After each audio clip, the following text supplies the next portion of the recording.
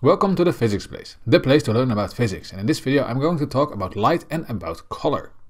If we look around us, the most important light source is the sun, and the sun is making white light, and that white light doesn't contain white light, it contains all colors, and you can see it when a white light is shown upon a prism like this. So the white light is shown upon a prism, and then you see that all these colors are inside this white light. You probably recognize this as the rainbow. You see this in the nature when it's raining and the sun is shining, then the water drops are reflecting the light inside of them, and then the rainbow appears. And the rainbow shows you that all the colors are inside this white light, and that's important. So it's important to know that white light contains all colors.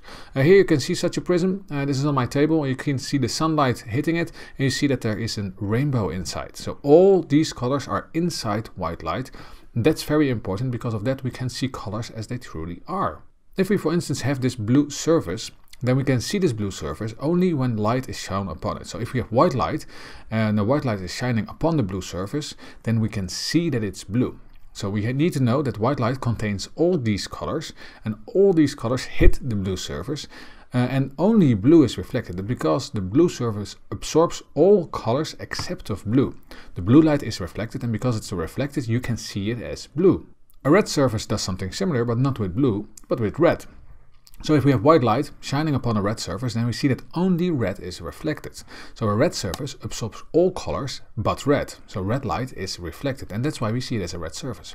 But it's very important that it gets the red light. If it doesn't get this red light inside the white, then it will not be able to reflect it and we won't see it. On a white surface, when white line is shown on it, you will see that all colors are reflected. Because a white surface absorbs no colors, all colors are reflected. So all the colors inside this white, as we will see it as white, are reflected from the white surface, and you will see them all together. And if they are all together, then we will see it as white. That's why a white surface appears to be white. If we have a black surface, then black is the opposite of white. So no colors are reflected. So a black surface absorbs all colors, so no light is reflected, and that's why we see it as black. So black isn't actually a color. If you look at physics, it's the absence of light. So all the light which has hit the black surface has been absorbed, nothing is reflected, so that's why we see it as black. Now something strange, we have now a green surface and we have blue light. So instead of all the colors in white light, we have only blue light. So if blue light hits a green surface, then you can see that nothing is reflected.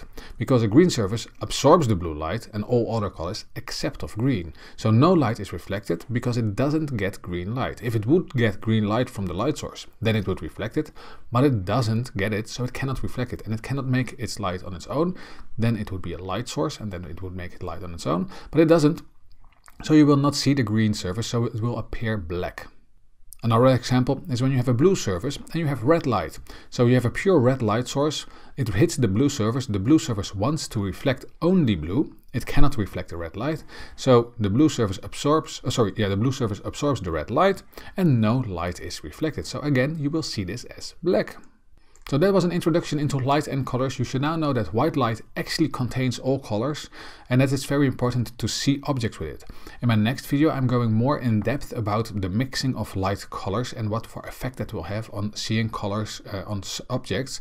But for now I hope you found this video helpful. If so, please let me know by liking, and of course subscribe for more videos. Thanks for watching.